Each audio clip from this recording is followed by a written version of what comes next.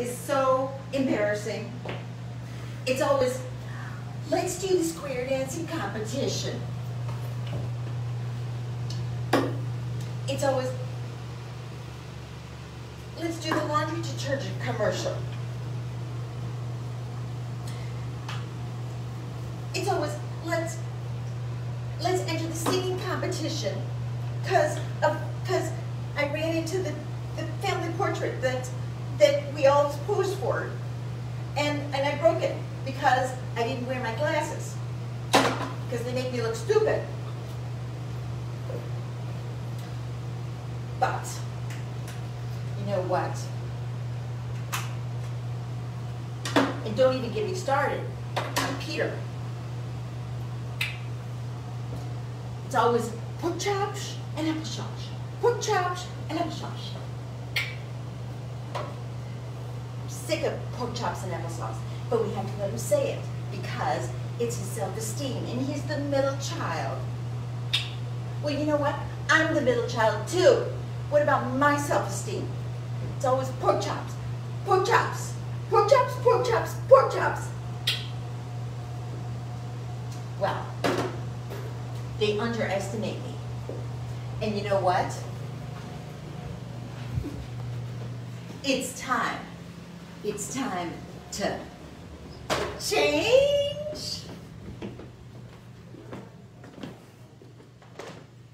Here we go.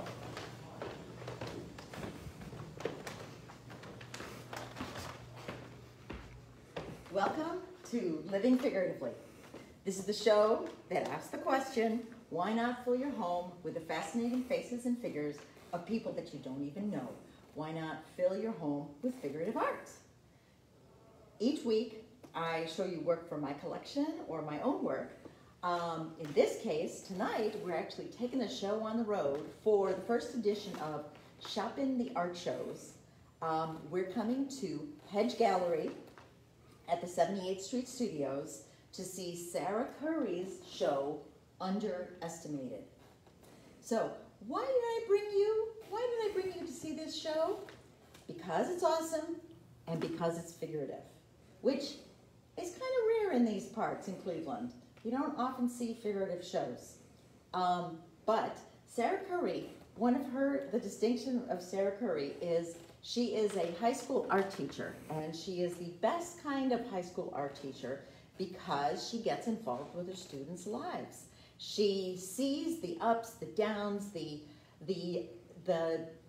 emotional roller coasters that happen, the problems that they deal with, their triumphs that they deal with, and she uses it to inspire her art, which this whole show essentially is teenage girls that are underestimated, and many of them are her students that have posed for her. And she brings this lovely dignity to them. But instead of me standing in one place and talking, let's walk around the show at the fabulous Hedge Gallery. Let's come on over here. I'm going to show you one of my first favorites here. Okay, this one, it's called Shot Down. Here, I'm going to get a little bit closer to it. It's called Shot Down, and there's a red dot on it. So in art gallery world, that means that the painting has been sold. So that means it's no longer available, but it's still hanging in the show until December 4th, because that's when the show comes down, so that we can all still enjoy it, but it's already sold. And when you come to Hedge Gallery, if there's a piece that interests you, you find the gallery director, who is right there in her office right behind us, and say, hey, I want to buy this. She'll take your credit card, you buy the piece, and then you arrange for delivery or come back and pick it up at the end of the show. It's that easy. This particular piece right now, I was drawn to it when I saw it.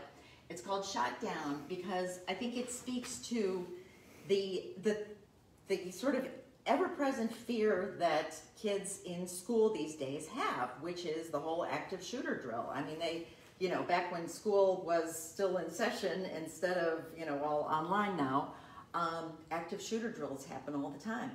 And I think it's kind of a defense mechanism for kids to sort of treat it lightly, because otherwise what are you going to do? Live in fear.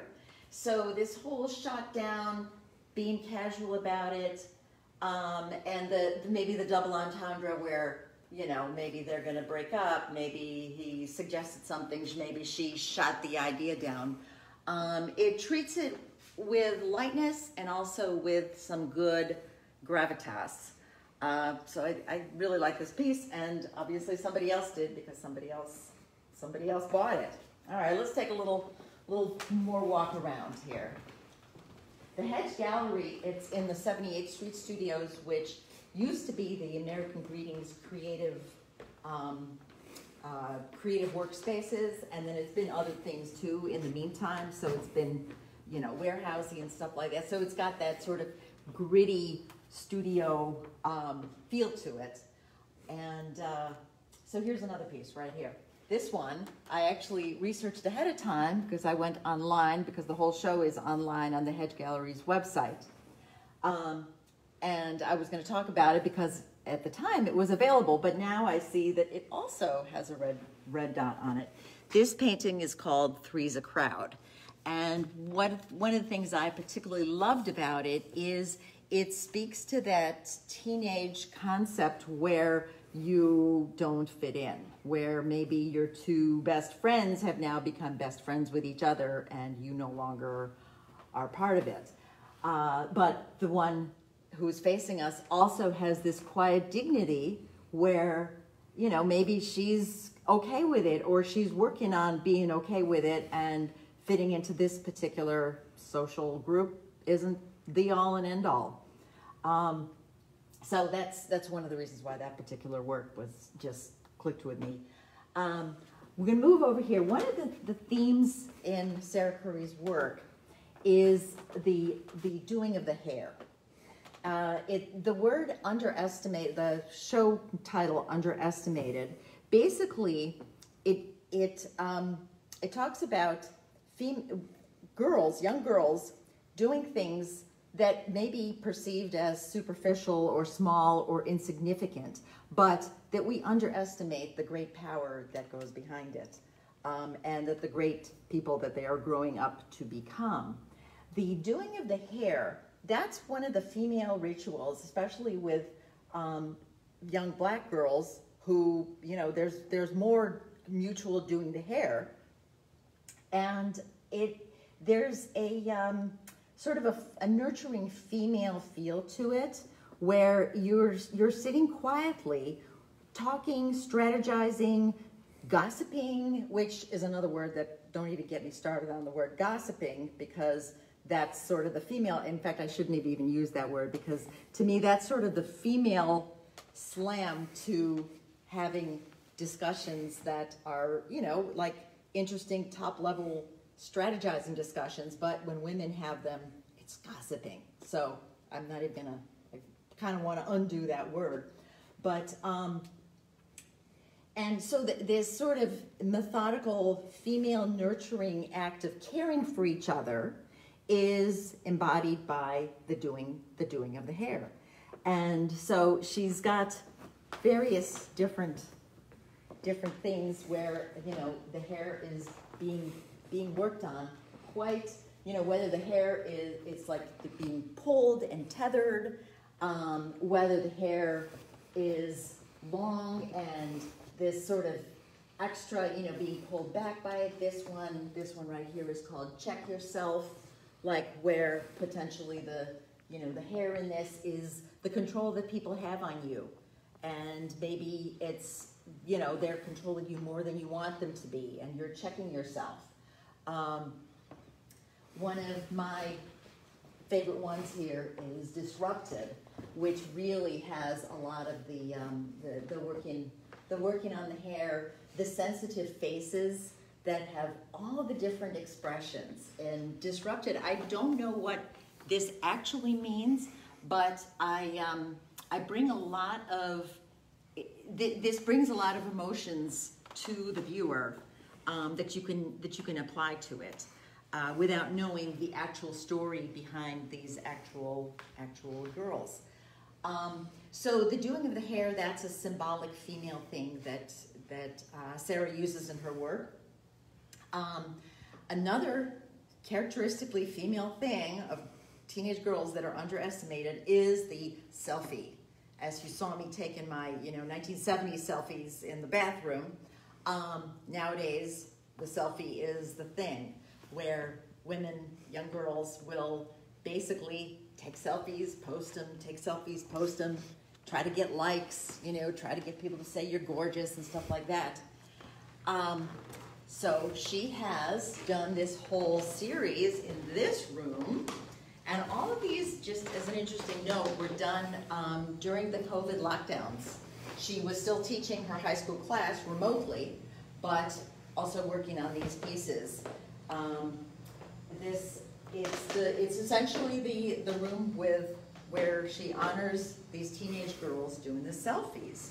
Now, selfies, let's go over here. These two are like some excellent ones here. So the whole concept of the selfie, on the one hand, it's, it can be seen as this superficial thing where, girls try to look sexy, they do the duck pout lip thing, and then try to become popular and, get as many likes as they can. So it's this superficial thing. But the other way to look at it is the ultimate form of choosing your own identity and the image that you want to project to the world. So like when you're taking a selfie, you get to see exactly what you look like while you're doing it. I would put it closer to an artist creating a self-portrait. And since many of these girls maybe were in Sarah's art class, maybe they are artists that create their own self-portraits. But the phone selfie, it's a quick way to make your own self-portrait.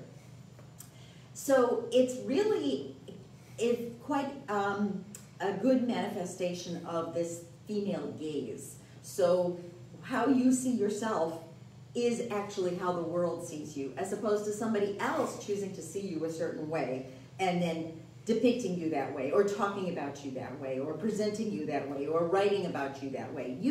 With a selfie, you get to choose your own identity, and you take 1,000,000 of them and you pick the best one. So it really is, I think, a potentially, used in the right way, a potentially positive thing for young people to do, just to, present themselves to the world. Now, Sarah has taken that whole concept and made these beautiful works very universal by taking the actual camera or phone out of the picture. So there are no phones in these pictures. She's made them universal by, she shows the hands, which is perfect, and she shows where the phone would be, but there is no phone. And the girls, it's basically all about the faces and hands, which speaks to my particular artist's sensibility, because I like doing faces, I like doing hands, I don't like doing a whole lot of else. But what she's done is the flocking, the black background and the flocking serve to sort of make it universal. And all the sort of contemporary things and sort of the mechanical objects of today have been eliminated from it in a very, very elegant way.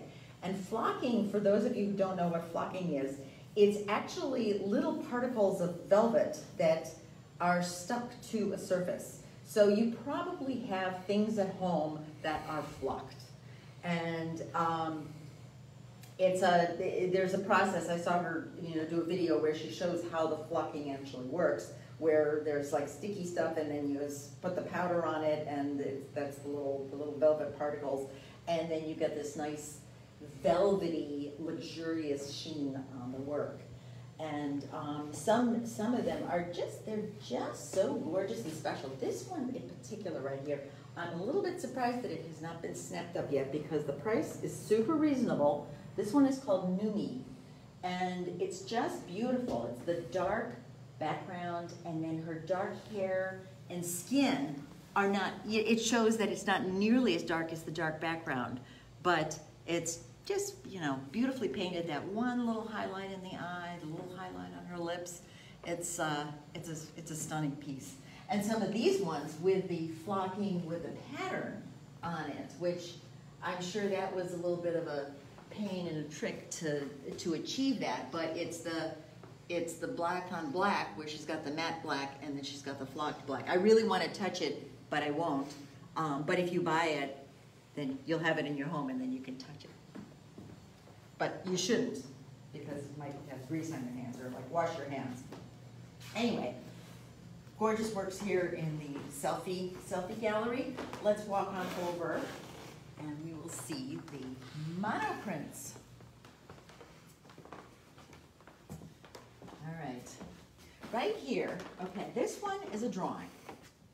And this drawing right here is, in figurative art, one of the big challenges all the time is to try to find new human positions and poses to paint and to draw, because it's like they've all been done before. They've all been done before. And when you can find a new human position that profoundly expresses something iconic, or, you know, like a thing that an emotion that everybody can feel, it's really, really rare. And those are the ones that stick with you. This particular piece, it's called, I'm going to read it, it's called Ups and Downs. And it's 2 figures and it's 4 figures. And it's shadows, and it shows the weight of people pulling each other down, pulling each other up, friendship, love, but there's a little bit of a gripping violence to it. So it's like it's not clear that it's friendship and helping or pulling each other down and hurting each other. So there's a tension to it, and it actually kind of reminds me of Kathy Kolowitz, who, if you don't know who she is, look her up. She's got some gorgeous, gorgeous charcoal drawings, and even the way that it sits on the page, that makes it this just fabulous composition. So I can understand why, when Sarah came up with this drawing, she wanted to capitalize on that image and make some monoprints from it. So what she has here, this is a monoprint. It's a smaller version.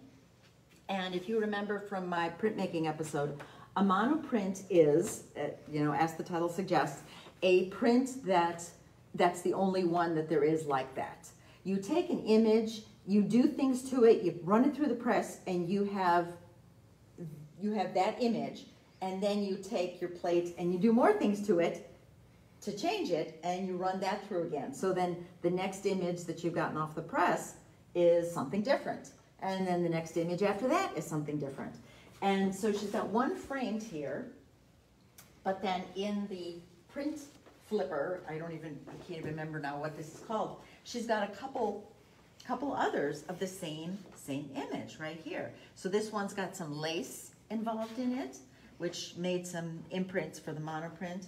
This one right here is in red, and you know, so she's changed it, but it's still the same, you know, the same very iconic image. This one right here, which I think is my favorite, it's a darker background, and these are just beautiful. In fact, there's 4 of them. So anybody that wanted to do something really kind of cool, you could get maybe 3, all 4, or 2 of them, because they're different enough and yet they're the same. And wouldn't that be nice to like put on either side of the fireplace, or either side of the couch, or 2 over the couch? It's a nice way to fill up some really good space with two beautiful drawings. And these are so super reasonably priced. And the prints that are in the flipper, if you walk in, you can buy it and walk out with it. Unlike the other pieces in the show have to stay here until December 4th if you purchase them, but that's why they get the red dot.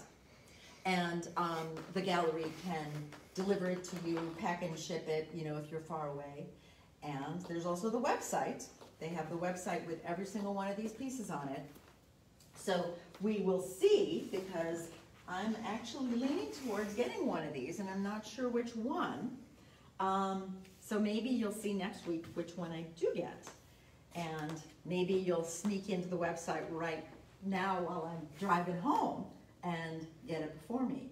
And if that's the way it goes, I will just have to accept the results that, you know, I've been scooped on it. That's what we do. We just accept it graciously, and maybe there's another piece that would interest me.